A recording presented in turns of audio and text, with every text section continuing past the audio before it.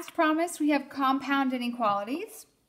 So a compound inequality is a sentence containing two simple inequalities connected with and or.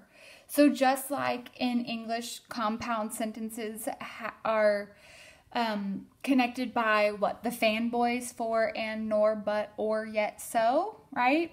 So those create the compound sentences. In math, we only have just the two, and, or. So a compound inequality is the same thing in English. It's two simple inequalities connected with and or. What's that called? A conjunction? No. A conjunction? Oh boy, I need to get on the up and up on my English, don't I? Oh, please forgive me. Please feel free to email me and tell me if I'm right or wrong. I may Google it after this though. But anywho, so we've got two kinds. And, which is an intersection.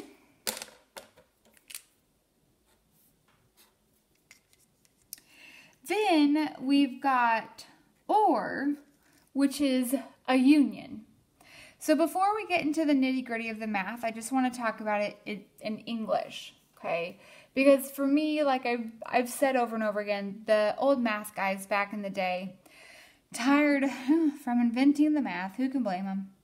That they labeled things pretty much how they, again, what they do, what they say, or what they tell, right? Basically, they called it like they saw it. So here, and is an intersection. So if you think of like a street intersection, okay, if you think of a street intersection, like, I don't know, let's say it's, got a First Street and Main Street, right?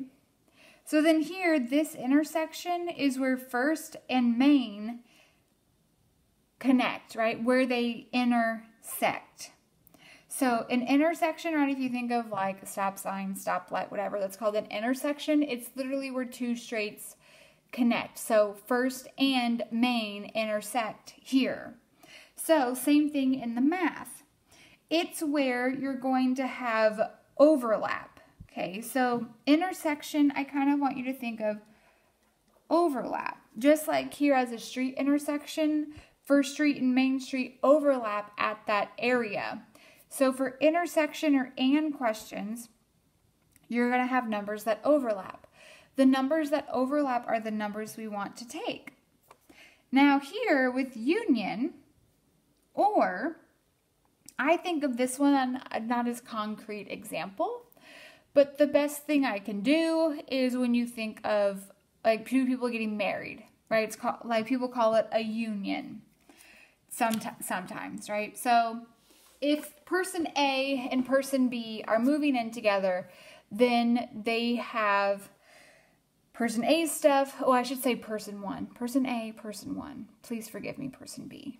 Person A, person one has their own stuff, right? Each person, before they even started, before they knew each other, had their own stuff. So now you're bringing all of your stuff together. So it doesn't matter whose is whose, because once you're married or in a partnership, what's yours is mine, what's mine is yours type of deal, right? So it's or. Doesn't matter whose is who or who brought what to the table. It's now both of yours, right? So a union or means that it's, I mean, if the number is present, then you're going to take it because it doesn't matter where it came from. It only matters that it's like up for grabs, so to speak, right? I hope that makes sense. If not, send me an email and I will be happy to come up with a better example for you. Okay. So union, I don't want to write free for all, but I mean, it's just, if the number's there, it's there. So let's do the concrete math examples.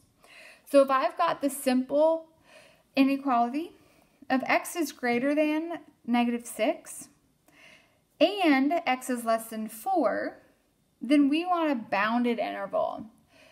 The bounded part is kind of more self-explanatory visually.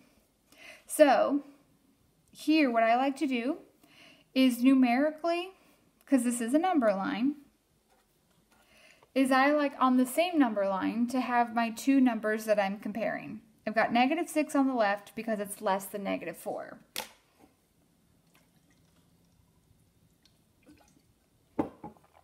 Sorry, I had to take a drink of water. So I'm going to look at this one independently. X is greater than -6. All right, no problem. So I'm just going to shade to the right because that's what we learned in the last lesson.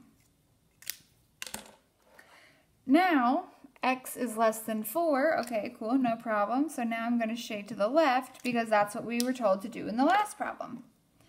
But now, remember, this is and. This is an and problem. So I want where they overlap, right? So that means that this section or this chunk right here, or the interval, right, is bounded because you have a cutoff at -6 and another cutoff at 4. But since it's strictly greater than, strictly less than, parenthesis, parenthesis, and there you go. That's it. So this is the solution. Oh boy, sorry, another yawn.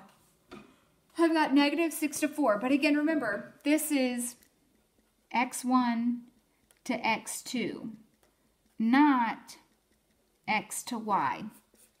Remember, we're still only in one variable. Y is not a thing yet until the next section, okay? Remember, y doesn't come into play until chapter 2. Remember, not a point, x1 to x2, from -6 to 4. Remember, we are representing the overlap. Okay, so now, union.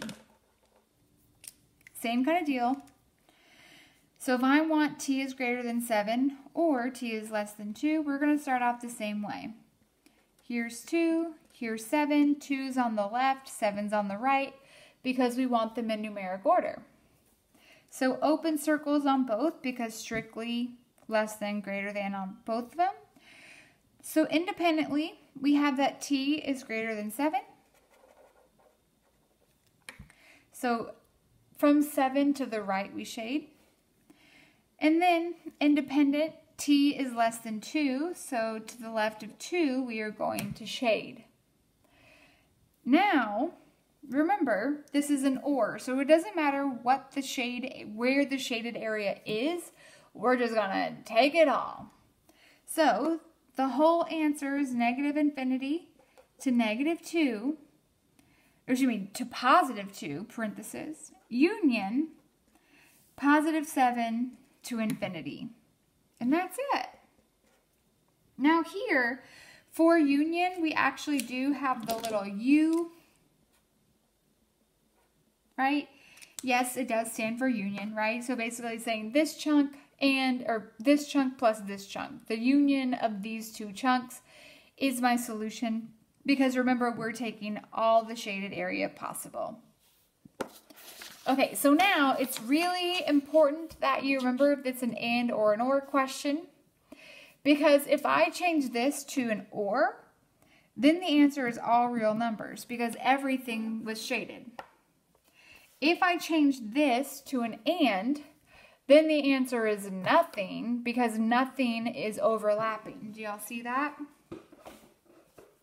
So let's work on some examples.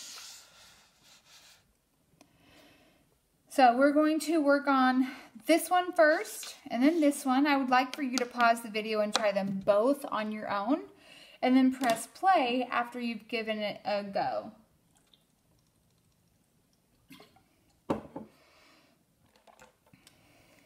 Okay, so first up,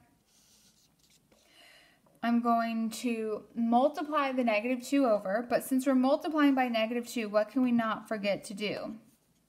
Flip the sign. Because remember, for inequalities, anytime you multiply or divide by a negative number, you flip the sign. All right, now add the 5. What's that? 1. Divide by 2. All right, so our first simple inequality is x is greater than 1/2. Over here, we got to solve for x, so we're going to multiply by 3. But what's anything times 0? 0. So now we're going to subtract the 1, then divide by 2. So x is less than 1/2. So now I always like to do the visual personally. I like graphing to help me decide what my actual interval is going to be, but you do you. All right, so now x is greater than 1/2, so I'm just going to come to 1/2, open circle, shade to the right. Now evaluating x is less than -1/2 independently. I'm going to come to -1/2, open circle, shade to the left. And now, here's the most important part.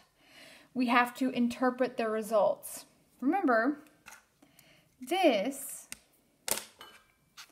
was an and question. That means intersection. Is there any intersection? Is there any overlap? No. So what's the answer?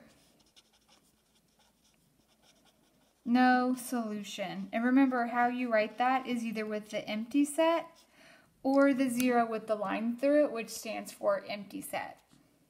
Okay. Hopefully that wasn't too bad. Again, if you have any questions. Oh man, gosh, sorry. Y'all are gonna have to forgive me. Been doing these videos non-stop because I only had the few weeks between the spring semester and the summer semester to get these started, so my voice feels a little sore. Forgive me for all my water breaks. All right, back at this one. Pause the video, try it on your own.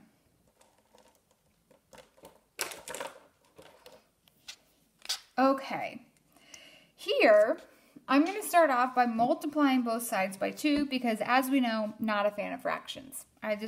Messy, I don't know, I don't like them. Multiplying this side to 2. So I've got x plus 6, oops, excuse me, I don't need that, is greater than 6. Now subtract 6, I've got that x is greater than 0. Cool.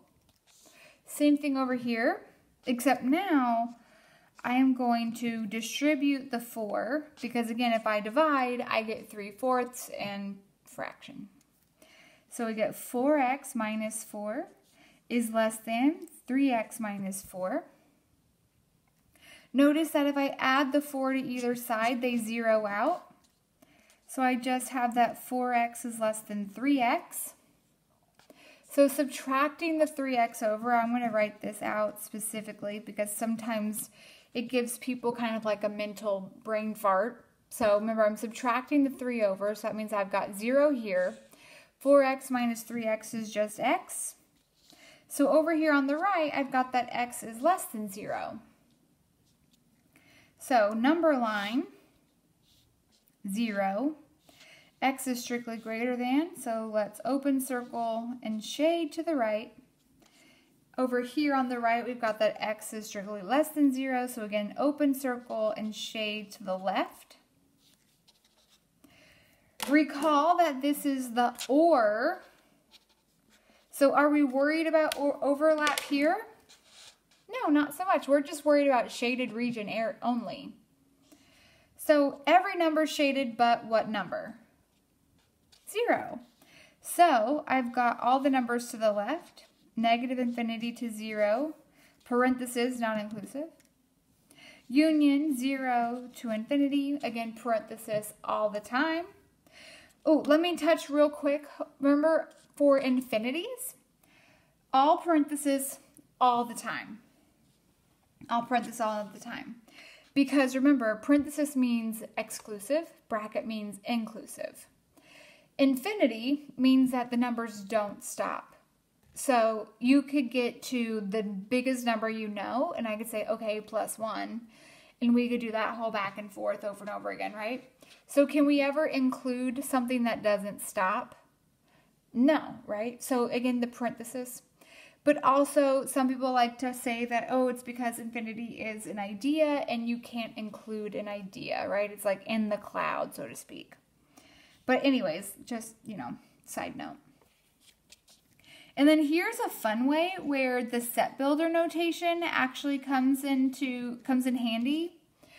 You can say that's all values of x such that x doesn't equal 0. So this is the nice way to use set builder notation, because it really does just kind of shorten things up and gives a nice visual of like, okay, all the numbers except 0. But that's it for compound. Up next is absolute value inequalities.